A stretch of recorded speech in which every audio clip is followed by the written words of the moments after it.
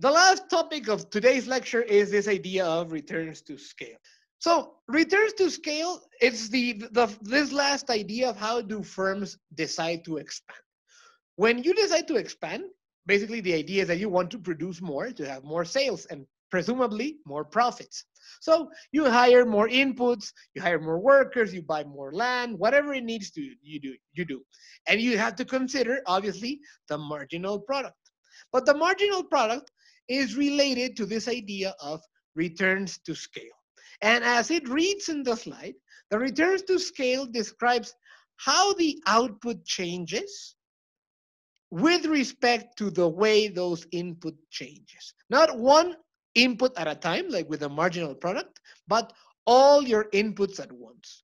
In other words, if I decide to double all my inputs, will I be able to double the overall final product I sell? Or will it be more than that or less than that? If I have to cut my inputs in half because there's a recession, will my final output be also cut in half? That's the idea of returns to scale. At what proportion will my final product grow, positive or negative, based on how I decide to grow all my inputs at the same time? So returns to scale basically looks like this. So I've literally written all the math in the slide because I would normally do this in the blackboard, but no se puede. So consider a particular technology, Cobb-Douglas, fixed proportions, perfect substitute, la que guste, no importa. It's general form. And this is a production function that implies n puede ser lo que sean, 5 inputs, whatever they are. So you have 5 different inputs. So what happens if I decide to double all the inputs?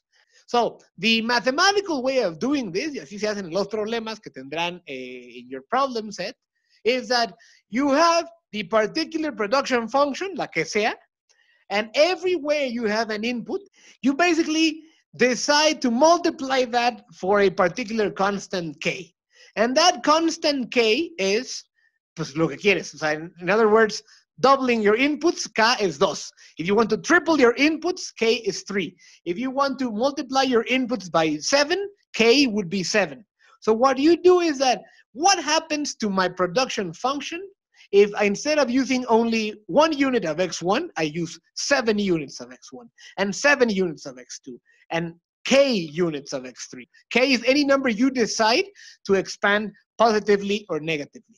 And the question is, will that expansion del lado izquierdo de la ecuación be equivalent to just multiplying my original production por ese número?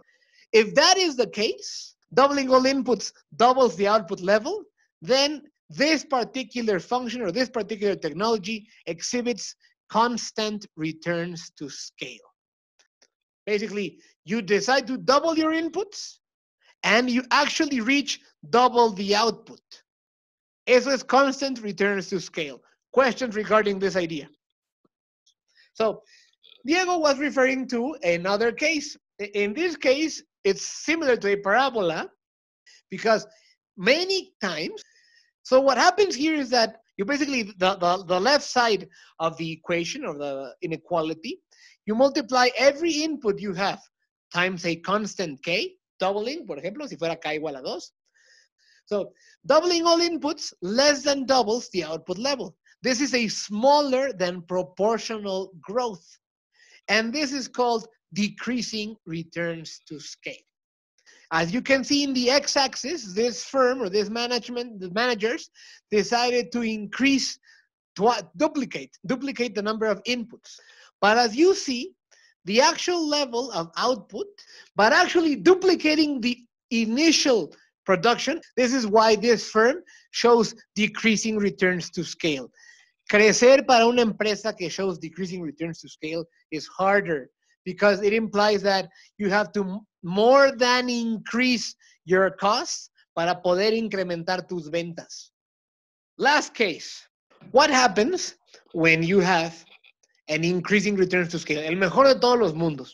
This basically shows you that if I decide to duplicate the number of inputs I have, and I multiply x1, x2, x3 by k, in this case K is 2, the overall output is more than that, which means that doubling all inputs generated a result in which the overall output is more than double. The growth is greater than proportional. Increasing returns to scale that look more or less like this. In the x-axis, you see the duplication of the input levels, but the overall result is the actual level of output that came about when you duplicated the inputs. You could duplicate your production without having to duplicate your costs. Questions before I move on to the next couple of slides que son, explican un poco esta tecnología. The next couple of slides, que ya no los voy a presentar ahorita, are essentially examples para los distintos cases, ¿no? Like perfect substitute example, y les hago yo la mate de cómo se hace. Like here, ¿no? Así, fixed proportions. Y entonces, aquí viene la explicación de cómo hacer fixed proportions, la explicación intuitiva, and then the math. Y luego viene Cobb-Douglas. Cobb-Douglas is a very particular function. Can exhibit all the different returns to scale. But depending on qué te den los exponentes aquí, si está acá elevada a la 1, it's just like constant returns to scale, ¿no? O sea, K a la 1, elevada a la 1 es igual a K por Y, like in this case.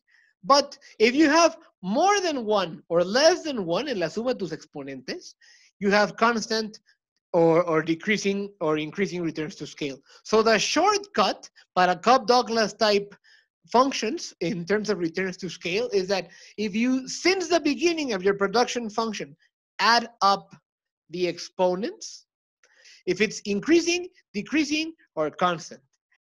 Questions before I move to the end of class evaluation, porque ya nos pasamos tantito de tiempo.